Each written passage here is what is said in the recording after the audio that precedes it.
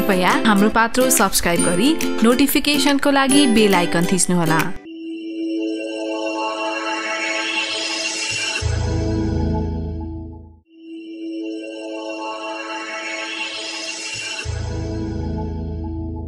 मीन राशिको पूर्व भाद्रपद नक्षत्रमा पर्ने दी अक्षरबाट नाम आउने व्यक्तिको लागि यो वर्षको वर्षफल।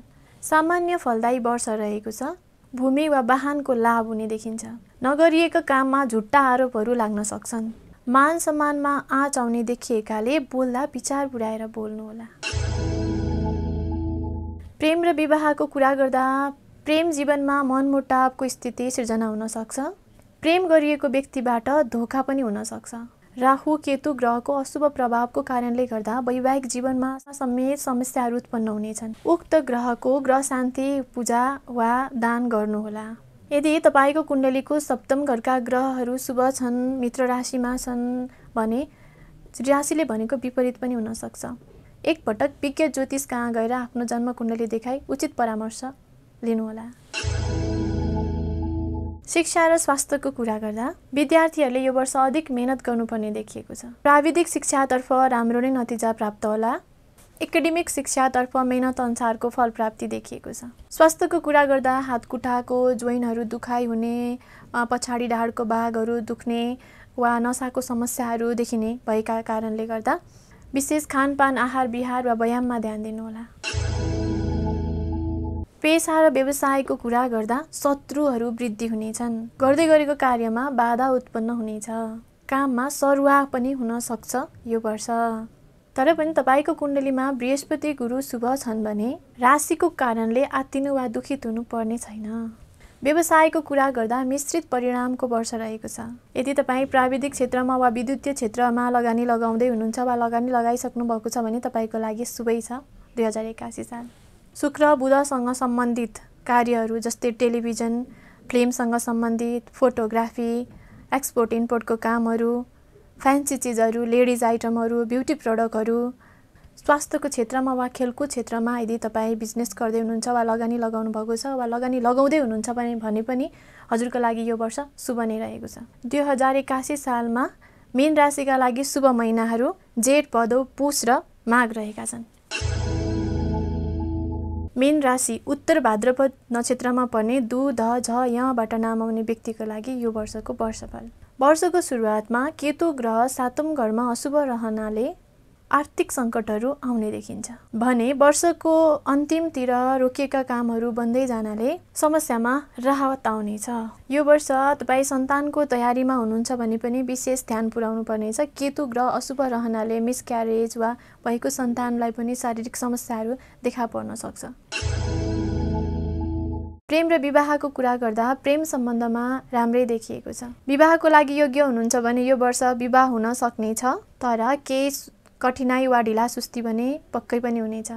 वैवाहिक जीवनमा केही मतभेद हुने भएका कारणले गर्दा सम्बन्धमा समस्या आउन नदिनको लागि बोल्दा विचार पुर्याएर बोल्नुहोला।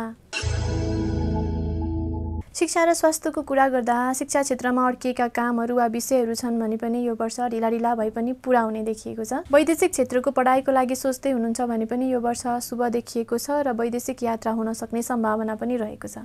स्वास्थ्यको कुरा गर्दा यो वर्ष स्वास्थ्यमा टाउको दुख्ने समस्या, नसाको समस्याहरू वा मानसिक चिन्ता हुन सक्ने देखिएको कारणले गर्दा आफ्नो स्वास्थ्यको ख्याल गर्नुहोला। उचित आहार विहार वा खानपानमा ध्यान दिनुहोला। शनि ग्रह अशुभ फल लिएर 12औं स्थान वा व्यय स्थानमा हुनाले मनमा अशान्ति छाउनेछ। आम्दानी भन्दा खर्चमा बढी वृद्धि हुने देखिएको छ। ठाउँहरू परिवर्तन वा स्थानान्तरणको योग पनि देखिएको छ। यो वर्ष बृहस्पति गुरु अशुभ रहेर सप्तम घरमा दृष्टि दिनाले काममा ढिला सुस्ती वा बाधा आउने र मान सम्मानमा पनि आँच आउने देखिन्छ। शनि वा केतु ग्रहसँग सम्बन्धित व्यापार व्यवसाय गर्दै हुनुहुन्छ भने पनि घाटा, नोक्सानी वा समस्या देखिन्छ 2081 साल। शुक्र बुध ग्रहसँग सम्बन्धित व्यापार बिजनेस पनि राम्रै देखिन्छ, जस्तै पत्रकारिता, इन्टरनेट मार्केटिङ, फ्यान्सी चिजहरू, कस्मेटिक चिजहरूसँग सम्बन्धित, फुलको दोकान, अत्तरको बिजनेस, गीत सङ्गीतसँग सम्बन्धित वा फिल्म क्षेत्रको कार्यहरू फस्टाउने देखिएको छ। मीन राशिकै रेवती नक्षत्रमा पर्ने दे, दो, चा, चीबाट नाम आउने व्यक्तिको लागि यो वर्षको वर्षफल। आम्दानी र खर्च बराबर जस्तो रहेको छ। चिट्ठा, लटरी, सट्टा, बाजीबाट धन प्राप्ति हुन सक्ने देखिएको छ। प्रेम र विवाहको कुरा गर्दा बृहस्पति गुरुको सप्तम दृष्टि सप्तम घरमा हुनाले वैवाहिक जीवन वा प्रेम सम्बन्ध दुवैमा नकारात्मक असरहरू पर्न सक्छन्। उक्त ग्रहको ग्रह शान्ति वा रेमेडी गर्नाले सम्बन्धमा सुधार हुँदै जाने देखिएको छ। शिक्षा र स्वास्थ्यको कुरा गर्दा शिक्षा क्षेत्रमा गरिएको मेहनतको सोचे जस्तो नतिजा नआउन सक्छ यो वर्ष। पढाइ परिवर्तन गर्ने वा प्राविधिक क्षेत्रतर्फ वा सिपमूलक शिक्षातर्फ मन जाने देखिएको छ। स्वास्थ्यको कुरा गर्दा स्वास्थ्यमा पेट सम्बन्धी कब्जियत, पाइल्स जस्ता किसिमका समस्याहरू देखा पर्न सक्छन्। गुप्त रोगहरू, पिसाब पोल्ने, प्रोस्टेट जस्ता समस्याहरू वा आँखा पोल्ने, टाउको दुख्ने यस्ता किसिमका समस्याहरू आइपर्न सक्छन् यो वर्ष। उचित खानपान, आहार विहारमा ध्यान दिनुहोला। प्रशस्त मात्रामा पानी पिउनुहोला। पेसा र व्यवसायको कुरा गर्दा बृहस्पति गुरुकै अशुभ प्रभावको कारणले गर्दा नोकरीमा धेरै अब्जसहरू खप्नुपर्ने देखिएको छ। नसोचेका आरोपहरू पनि लाग्न सक्छन्। व्यवसायको हिसाबले हेर्दाखेरि कृषि सम्बन्धीको व्यवसाय, गाई पालन, तरकारी खेती, फलफुल खेती, कुखुरा फार्म आदिसँग सम्बन्धित कार्यहरू र वैदेशिक रोजगारसँग सम्बन्धितका कार्यहरू राम्रै रहेका छन् भने शनि ग्रहको प्रभावले शनिसँग सम्बन्धित व्यापार बिजनेसहरू, कल कारखाना, उद्योग धन्दा, तेलको फलामसँग सम्बन्धित कुराहरूमा भने त्यति राम्रो देखिएको छैन।